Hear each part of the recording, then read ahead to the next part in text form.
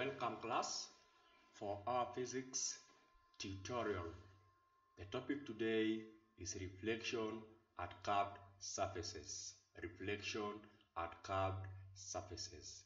So the first thing we need to understand, how many types of curved surfaces do we have in our normal today lives. So the first type of curved surface is a concave mirror. We also have a convex mirror, and we also have a parabolic reflector, So we need to understand what does each term mean and how is its orientation to its reflecting surface. The first one, which is a concave mirror. A concave mirror is a type of curved mirror which curved inwards. A type of curved mirror which curved inwards. It is polished from the outside. It is polished from the outside. Being polished means the outer side is painted, polished, or silvered, and that will make the inner side to be its reflecting surface. So it is polished from the outside so that its reflecting surface is from the inside. So if you take the curved substance and you paint or polish the outer side, then you will end up with a concave mirror. The second one is a convex mirror. It is a type of curved mirror which curves outward. It is a type of curved mirror which curves outwards. It is polished from the inside so that its reflecting surface is from the outside. It simply means if you take any curved surfaces, which can be a glass or a mirror, and it is curved, and you paint the inner side, then it means the reflecting surface will be the outer side. Then you will end up with a convex mirror. The third one is a parabolic reflector. It is a special type of a concave mirror. In that it is more curved. And has only one true point of focus.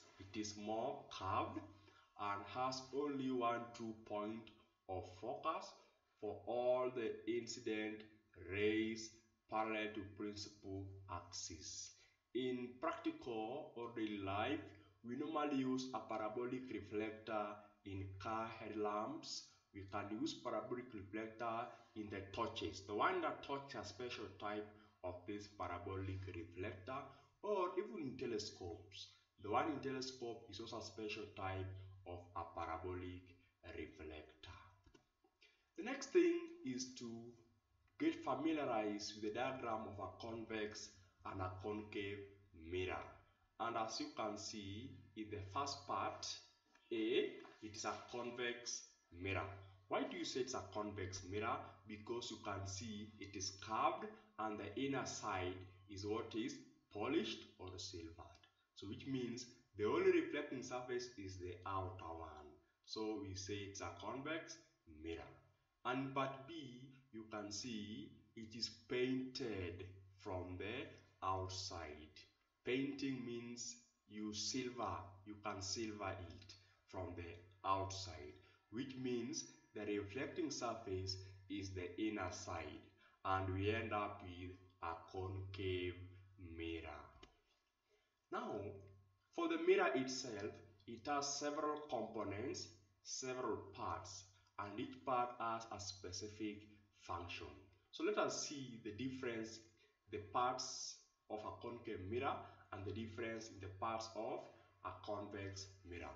As you can see, in a concave mirror, let us see an F are in front of the reflecting surface. Let us see an F are in front of the reflecting surface. But in a convex mirror, they are behind of reflecting surface. That's why you see dots coming or extension of the dots towards point F. So we understand, what does letter C stand for? Letter F, what does it stand for? And the center of these mirrors, how do we call the center of these mirrors? And what is the distance between C and F?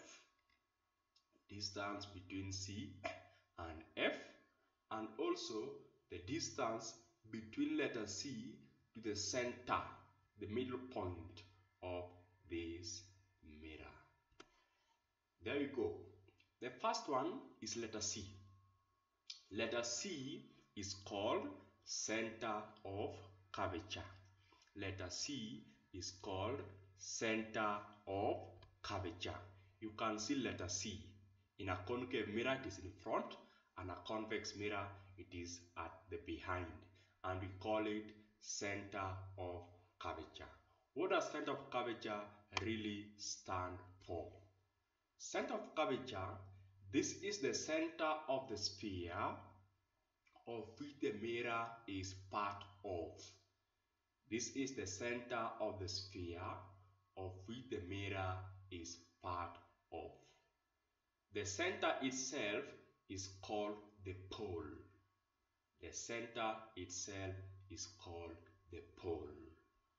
Again, you can see the line joining CF towards the center of this mirror, the middle point of that mirror. That line joining CF to the center of this mirror.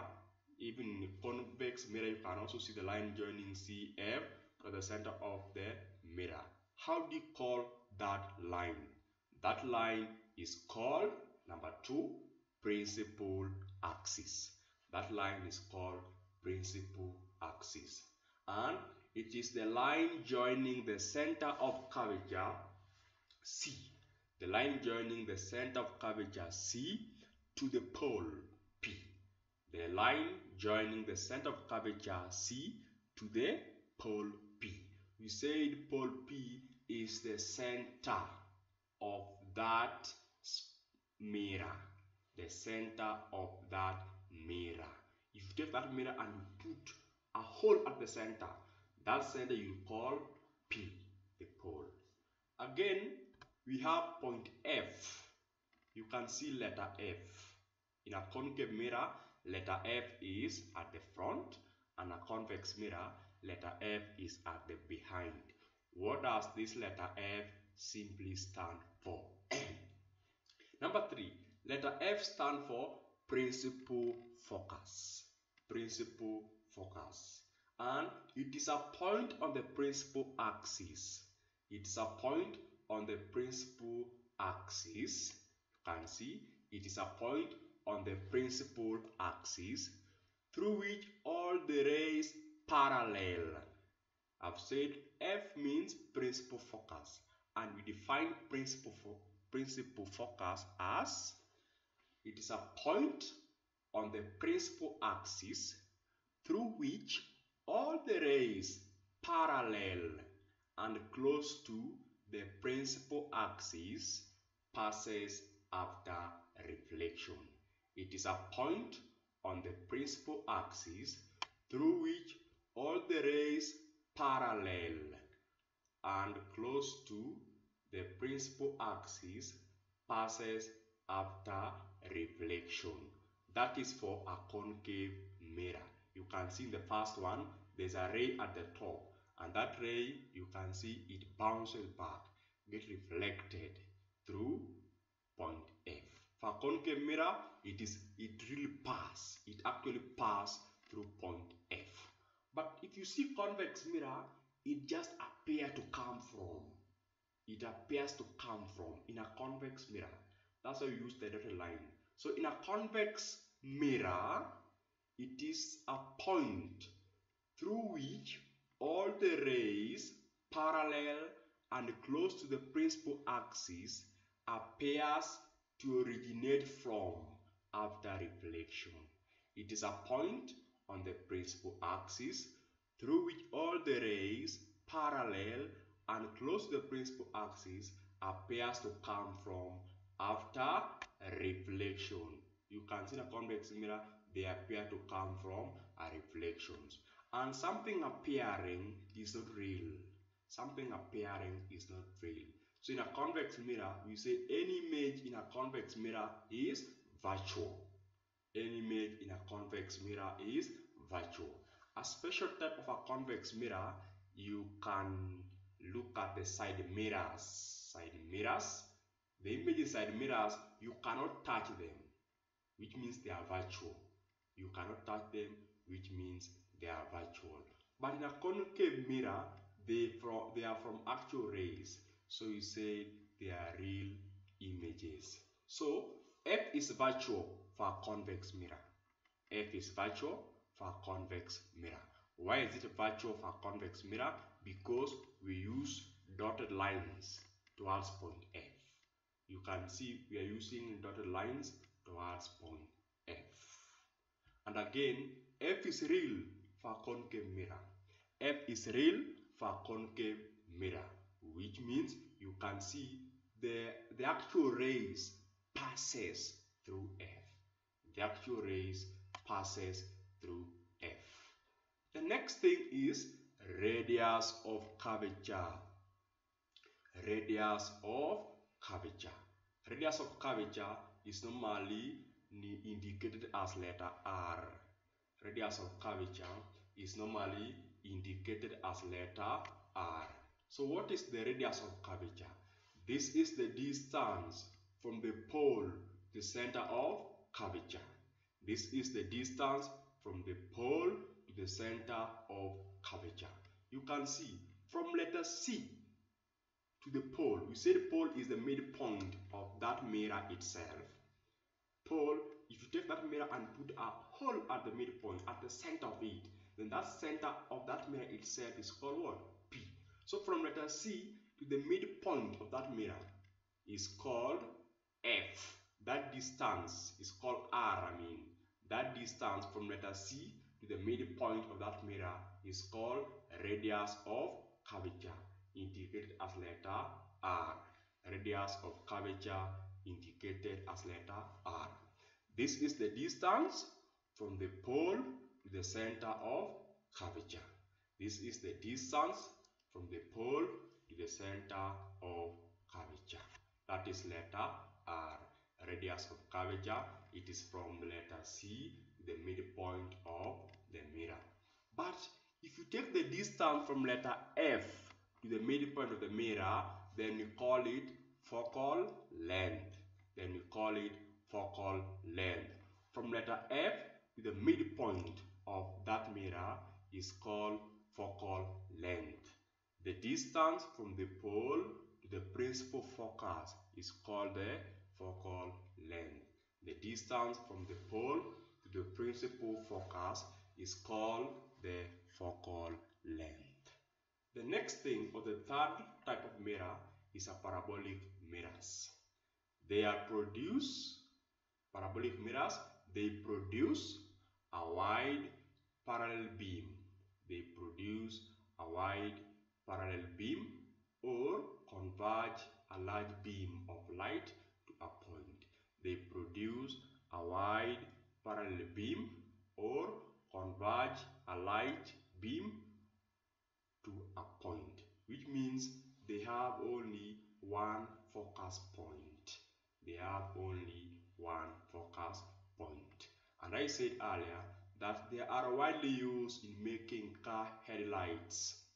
The car headlights, and I hope you have seen the headlights of the cars, or in torches or spotlights, or in torches or spotlights. This is the diagram of a parabolic mirror. We said it is more curved. That's the first thing. So whenever you see a more curved, then what should come into your mind is that this can be a parabolic mirror. Then you check out the painted surface. If you see it is painted from the outside, we say it's a special type of a concave mirror in that it is painted from the what? From the outside and more curved. Then This is what we'll be calling a parabolic what? Mirror. And we also said it has one focus point. You can see letter F. All the rays, you can see all those rays coming through one point. All those rays coming through one point. That point is called principal focus. Only one focus point. So this is how a parabolic mirror appears. If you check at your torch, the car headlamps, that is a parabolic mirror, a special type. You can see it's there. Again, let us check the images formed by spherical mirrors. How does those images appear? How do they get formed? And how is their characteristics after formation? So, before we start drawing the kind of images, we need to get the symbol for a concave mirror, and we need also to get a symbol for a convex mirror. So when drawing ray diagrams, the following symbols are used to represent the mirrors. These are the symbols we'll be using to represent the mirrors. You can see the first one is a concave mirror. Why is a concave mirror? It is polished from the outside, which means it is reflecting from the inside. The second is a convex mirror. Why is a convex mirror? It is polished from the inside, which means the reflecting surface or the shining surface is the outer one.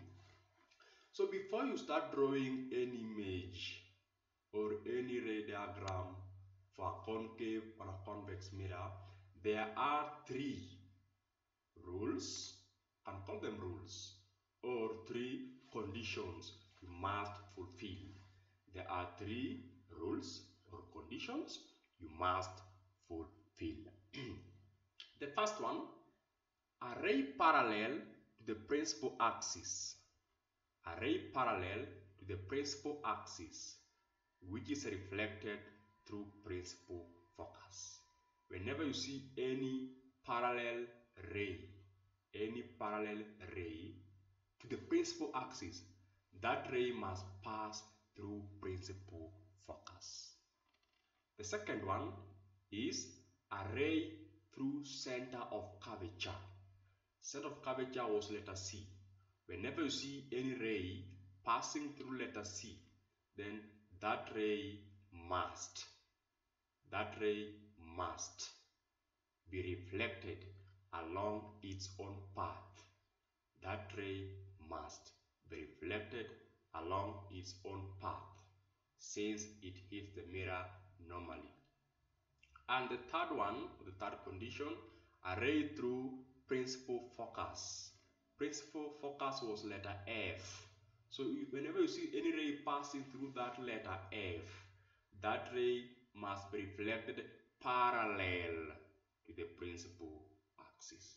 So you'll be checking on how they appear and how you can draw such images. Virtual images means whenever you use a dotted line, then you say it is a virtual image. A dotted line means you'll be extending it backward so that you reach the principal focus. So whenever it is a dotted line or a dotted ray or extension towards point F, that is a virtual image. A real image is formed by intersection, the meeting of real rays. Intersection or the meeting of real rays. So here we have. Let's start with the concave mirror. The first one, what if your object is at infinity? What if your object is at infinity? Infinity means you cannot actually tell where the object is. It is something endless. That's what we mean by infinity. That's why you see in the diagram above, we have two parallel rays coming from the sky, infinity. But when they hit the concave mirror, you can see, we said, that ray, they pass and intersect at a point F. They pass and intersect at a point F. can see parallel rays coming, and when they hit the mirror, they get reflected back. And those reflections will meet at point F. So I want to look at point F keenly. There is a line drawn with an arrow downwards. There's a line drawn at point F with an arrow downwards. Normally, we use arrows to indicate the top of object or image. So whenever you see an arrow, it simply means that is the top of object or image. So this arrow is pointing downwards from point F. So the arrow top means the top of object or image, and the bottom of this arrow means the foot of the object or image. So in point F, you can see our arrow is pointing downwards, which means that object from the infinity, the image has been formed at point F with the head downwards, because arrow means the head, and the foot at F, which means it is inverted. So you can be asked, give the characteristics of the image formed. Give the characteristics of the image formed when object is at infinity. The first one, which is obvious, it is real. The image is real. The first one, the image is real. Why do you say the image is real? Because intersection of real rays. Image is real because of intersection of real rays. The second characteristics of that image is it is inverted. The image is inverted. Why do you say the image is inverted? Because it is upside down. The head is pointing downwards, what the foot is at point F. So it is inverted. And lastly, it is diminished. Diminished means smaller in size than the actual object. So this object at point F, you can see it's very small, very, very small. So it is diminished. So whenever you ask characteristics of image formed, an object is at point, objects at infinity, you say image is real, inverted, diminished, and also formed at F. The second scenario is when object is at C. I want to look at point C. Point C, the object O, you can see the object O, the arrow is pointing downward, upwards. The object O, the arrow is pointing upwards. The arrow means the head. The arrow means the head. So the first thing, when you draw a ray from the head towards the mirror, that ray is parallel. And we give the condition that whenever you are drawing a parallel ray to the principal axis, it has to pass through what? Through F. So you can trace from the object head, there's a ray parallel coming to the mirror, then reflected through F. You can trace it from the object head, parallel to the mirror, then reflected through what? Through F. And also there's another ray intersecting at F. That ray, we said, any ray passing through F is reflected parallel to the principal axis. So you can see at the downer side, you can see the rays intersect at the downer side, which means where they intersect is where the head of the image is, and that point we call the head of the image. So this our image.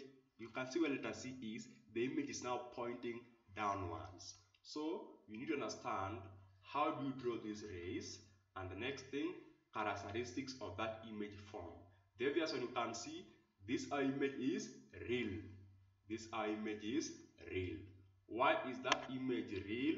Because it is formed from the intersection of real rays. The second thing, image is inverted. Why is the image inverted? Because you can see the arrow is pointing downwards. The image is inverted. And lastly, the image is same size as the object. Look at the arrow above and the arrow below. They are the same size. So we say image is same size as the object, and the image is formed at point C. Next one, object behind C. Now we just play with the objects. Now we take the object away from letter C. we take the object away from letter C. Now, you can see where there's O. O means object. So where there's O is where you have the object. The object there, and the head is upwards. Why do you say head is upward? Because there's an arrow. An arrow points the head. Arrow points the head, either of an image or the object. So at point O, there is an object standing there. The head is pointing up. So the first thing, you need to take a ruler, draw a ray from the head towards the mirror, parallel. Draw a ray from the object towards the mirror. And whenever you hit the line of that mirror, then what happens? It passes through letter F. You can see the ray diagram go and passes through letter F. And something important, whenever you draw a line, you must indicate an arrow. An arrow to show that is a ray. That ray goes, hit the mirror, and reflected through point F. Then there's another ray passing through C. Can you look at letter C? There's a ray coming from the top of the object, passing through C. And whenever it hits the mirror, you can see it is reflected back there. Reflected back there. Why is it reflected back through C? We said any image passing through letter C, any image passing through letter C must be reflected.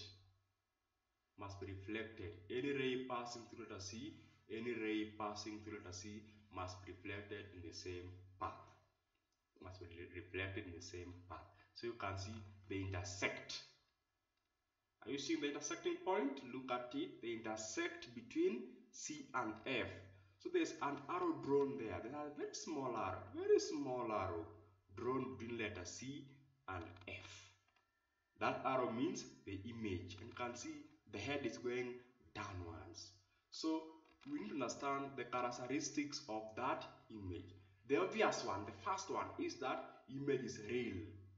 We said whenever the actual rays, real lines of rays intersect, then that is real image. So image is real. The second one, you can see, look at it, the arrow is going downwards, which means image is upside down. Image is inverted. Image is inverted. So you have said image is real, image is inverted. Then if you look at it, it's very small. The image is very small, which means diminished. The image is diminished. Diminished means smaller in size than the object. And lastly, the image is formed between C and F. The image is formed between C and F. So you have said the image is formed between C and F. The image is real, the image is inverted, and the image is diminished. Also, part D. Again, you play with the object. Now the object, part D, you can see the object is between C and F. Part D, the object is between C and F. The object is between C and F. You can write D, object between C and F. So if you look at where there's C and F, look at between C and F, there's an object there. You see the object is normally pointing upward and you give a letter O. So that object between letter C and F, then you draw a ray from the top towards the mirror. You draw a ray from the top towards the mirror. The object is there between C and F. You just play around with it. Now we have put between C and F. And when you draw a ray parallel to the principal axis, then it gets reflected back through F. You can see it is moving, and when it hits the mirror, then it gets reflected through F. Again, when you draw another ray, look at the top of that object, there's a ray passing through C. That ray goes, and upon hitting the mirror, you said any ray which passes through C, even if you don't look at it, that ray must just come through that same line. That is a hint. Whenever you see a ray passing through C, just know that this ray must come back in the same path. Same path. So you can see they intersect at the lower side. They intersect at the lower side. And where they intersect, we put an arrow there. Where they intersect, we put an arrow there and you draw it. So you can see this our arrow is pointing downwards. Look at letter I. I means image. So the image is formed downwards. The image is formed downwards. So you can be asked, give the characteristics of image formed when object is between C and F. You said part D means object between C and F. So the first thing is image is real. Second thing, image is inverted. And third one, you can see the image is bigger, quite bigger than the object. So image is magnified. Image is magnified. So you'll say image is formed behind C, image is real, and image is inverted, and image is magnified. And E, part E, object at A. Now you move the object. Move the object. Previously in D, it was between C and F. In part D, this object was between C and F. But now, we move it now to point F. Object at F. The same rules apply. You take a ruler, draw a straight line from the top of the object towards the mirror, and it comes through letter F. And again, you pass it through C. You pass it through C from the top. You draw a straight line through mirror, then it gets reflected through the same point. Then where they intersect is where the image is formed. But look at this one keenly. Do you see any intersecting point after reflection? You can look at it. Are those rays intersecting? No. You can see those rays after reflection, they go parallel. After reflection, they go parallel. And which means something parallel can never meet. Any two straight lines can never meet. So we say, in this case, our image is at infinity.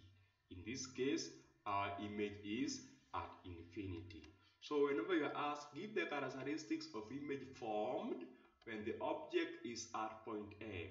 You can see after reflection, those rays move parallel. So what will you say? The image is formed at infinity. And the last one, when now you move it from point F. Remember the previous one, object was point F. Now move it again. Just play around with it. And now the object is between F and P. P was the center of the mirror. You can see where P is written.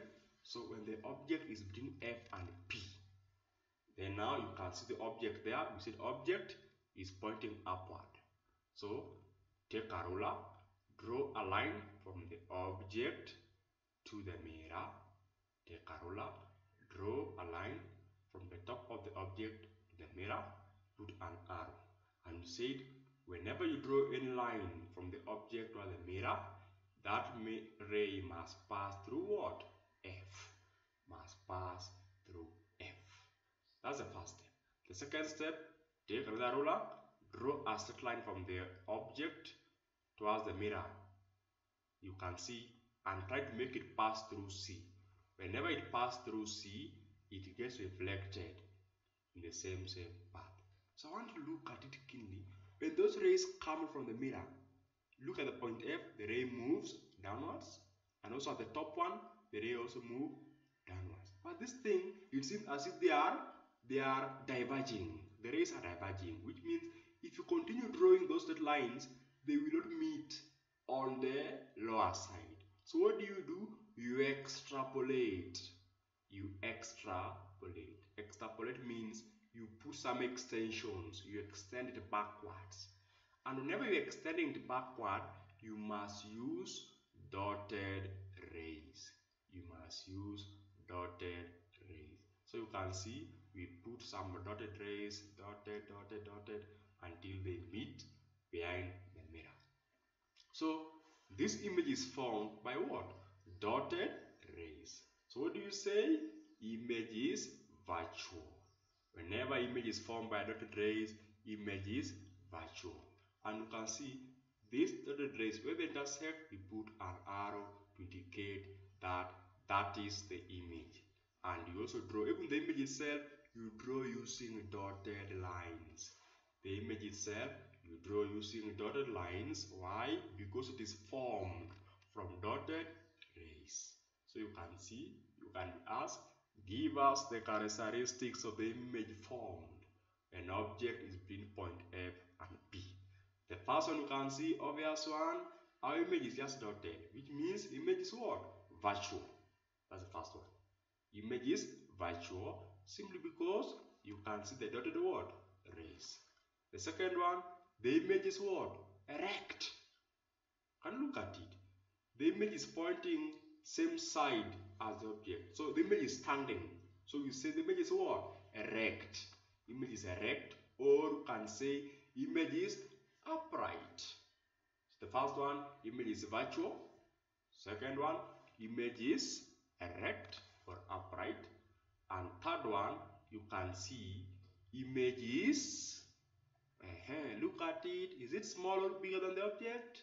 Obviously the image is bigger than the object. So we say image is magnified. Image is magnified. So what will you say? Image is formed behind the mirror. One. Image is virtual. Image is erect. And image is magnified. So that's what you simply need to know about a concave mirror, how to draw the lines, how to describe the images, and how to indicate the side in which the image is formed. The next one is for a convex mirror. And a convex mirror, you can see it is curved. It is curved outwards. It's curved outwards. So it means the reflecting surface is the outer side. And in a convex mirror, there's one thing you simply need to know, that all its images are virtual. All its images are virtual. Why do you say all its images are virtual? Come to point O. You can see O means the object. Then you draw a ray parallel. Then that ray, because its F is at the behind of the mirror, what do you need to do? You simply behave as if that ray is coming from F. So you just extend it or extrapolate. Again, if you draw the ray from the head to pass through C, you can see there's another ray coming from the top of the object. Then you try to make it pass through C. But see now, behind the mirror, you put the dots. So when these dotted lines intersect, we say the dotted rays, then one image, a very small one, is formed. So for a convex mirror, there's only one characteristics, one concept which you need to understand, that all its images are virtual. I said a convex mirror, you can see it in the side mirrors of the vehicles or the motorbikes. So the image is virtual. Something obvious also you can see, look at the object and look at the image. You can see objects bigger than the image, or the image is smaller than the object. So you say the image is diminished. You say the image is diminished. The image is diminished. So the image is always formed behind the mirror. The image is virtual, erect, and always diminished. And always diminished. So that's what you simply need to know about the concave mirror, convex mirror, concave mirror, and convex mirror. So do more revision on the same, and make sure you normally revise. Do more revision on the same, and make sure you normally revise. In our next video, we'll be discussing magnification and how to draw ray diagrams on graph